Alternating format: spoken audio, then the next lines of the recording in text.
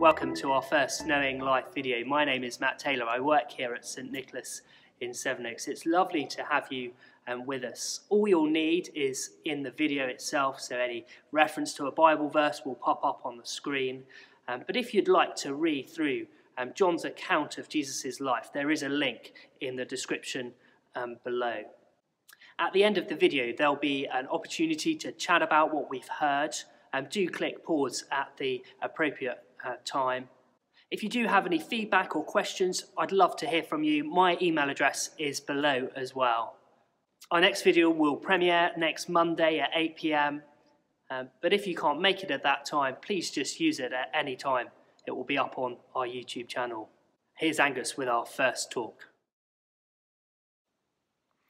Let me take you to a desperately sad scene painted by MacLeay in his book, Real Life Jesus. He paints the picture of a whale stranded on a beach. It's alive, breathing, groaning, twitching its fin, but things aren't right. He says, the whale was made for the ocean. The ocean is the environment in which it is free to be a whale. To swim, to leap, to sing, to dive down deep 1,000 meters into the dark depths and catch squid with its built-in sonar. It's an awesome creature. On the beach, you can still see something of its power and its beauty, but your admiration is mixed with sadness. As it thrashes its tail helplessly, as it lies there limp and wheezing, you know that this was not the life it was created for. There's something very poignant about that scene, and it reflects something about our human condition. You see, so many of us know that the life we are currently living falls so far short of what we were longing for. We feel stranded, longing for the life we were made for, and yet helpless to reach it. Let me go to the same author again. He says, the Bible teaches that as the whale was made for the ocean, men and women were made for God. He created us to enjoy his love and to reflect his ways on earth. Our relationship with him, as it were, the environment in which we are free to be fully human. But as the whale has crashed out of the ocean, humankind has walked out on God. We thought that it would set us free, but it has left us stranded on the beach. Like the whale on the beach, we are noble creatures, but we cannot reflect on our beauty without a sense of sadness. Now, the aim of these short video messages is to reconnect us with the ocean, to enable us to know the vastness of God's love, so that we can experience life with God as it was always supposed to be. To do that, we're going to head into the part of the Bible called John's Gospel in the New Testament.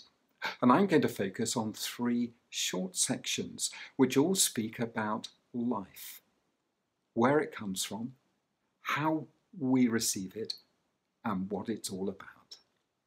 Our first heading is the source of life. I'm going to read the first little section of this book, John's Gospel. In the beginning was the Word, and the Word was with God, and the Word was God. Through him all things were made. Without him nothing was made that has been made. In him was life, and that life was the light of all mankind. A little later it says, the Word became flesh and made his dwelling amongst us.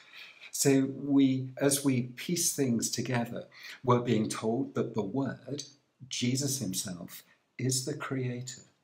He is the one who gives us life and light.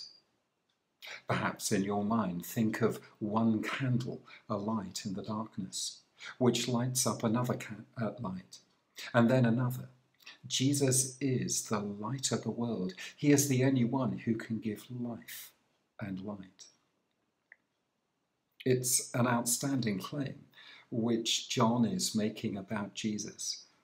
Perhaps we're used to thinking of Jesus as the baby in the manger or the man dying on a cross, but John wants to take us right back to before the very beginning, and he wants us to lift our eyes to look at everything around us. It's all made by Jesus, and we ourselves owe our creation to Jesus.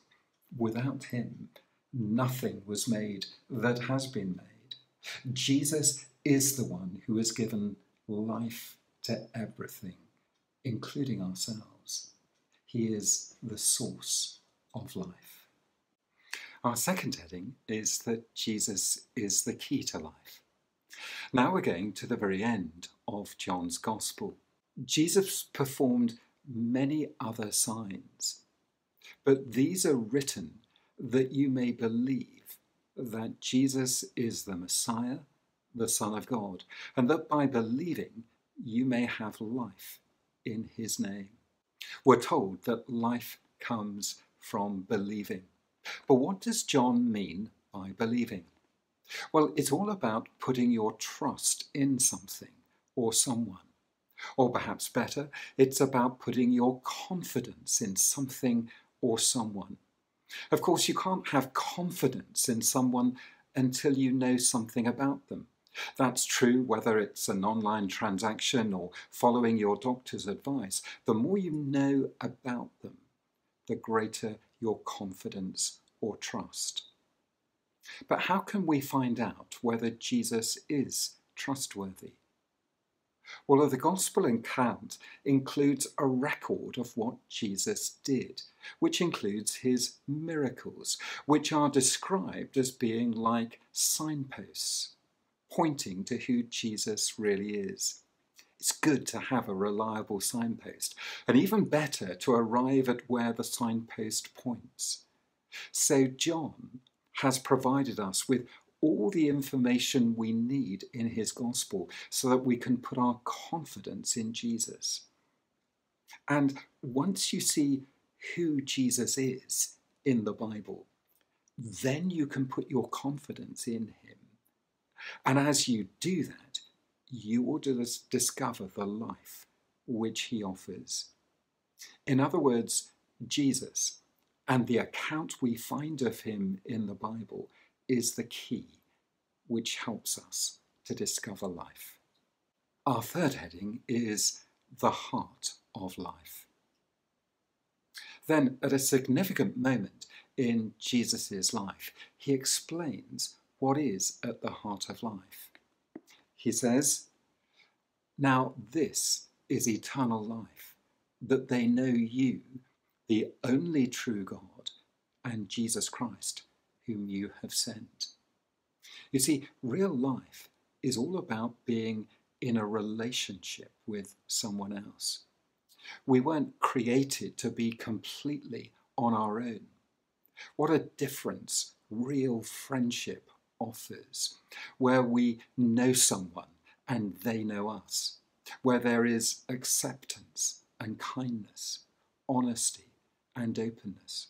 What a difference marriage makes, where there is mutual love and respect, joy and laughter, security and pleasure. And these are all tiny foretastes of the relationship which we were made for with God, which we discover as we come to know Jesus as our Lord and as our Saviour. As we conclude, let's go back to the whale on the beach. That's not life as it should be.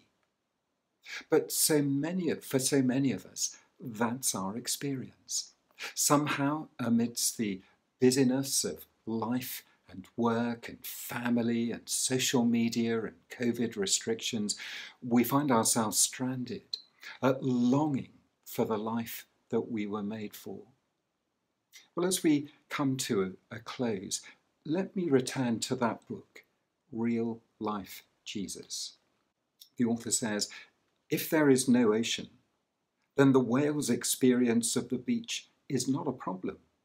It's just how things are. Similarly, if there is no God, then our experience of sadness is not a problem. It's just how things are. If life is just the result of a cosmic roll of the dice, then laughter and tears are neither good nor bad. But you see, there is an ocean. And so that's where the whale needs to be, to find life and purpose and freedom. And there is a God, the Lord Jesus Christ, who offers us each life in all its fullness. And as we discover more about Jesus, and as we come to him, we will also find life and purpose and freedom. My hope is that you will join us in watching this short series of videos in the coming weeks, and that you will want to take a look for yourself at John's Gospel in order to discover more about the Lord Jesus, the key to life. As you reflect on these things, I've got 3 questions that you might want to consider, perhaps with a friend or perhaps on your own. Question number 1. In what sort of situations have you felt there must be more to life than this? Question 2. What are the key things which have been pointed out about Jesus? And what do you make of these claims? And then question 3. According to John chapter 20, and then little number 31, what is the way to build confidence in Jesus? And how could you start doing that this week?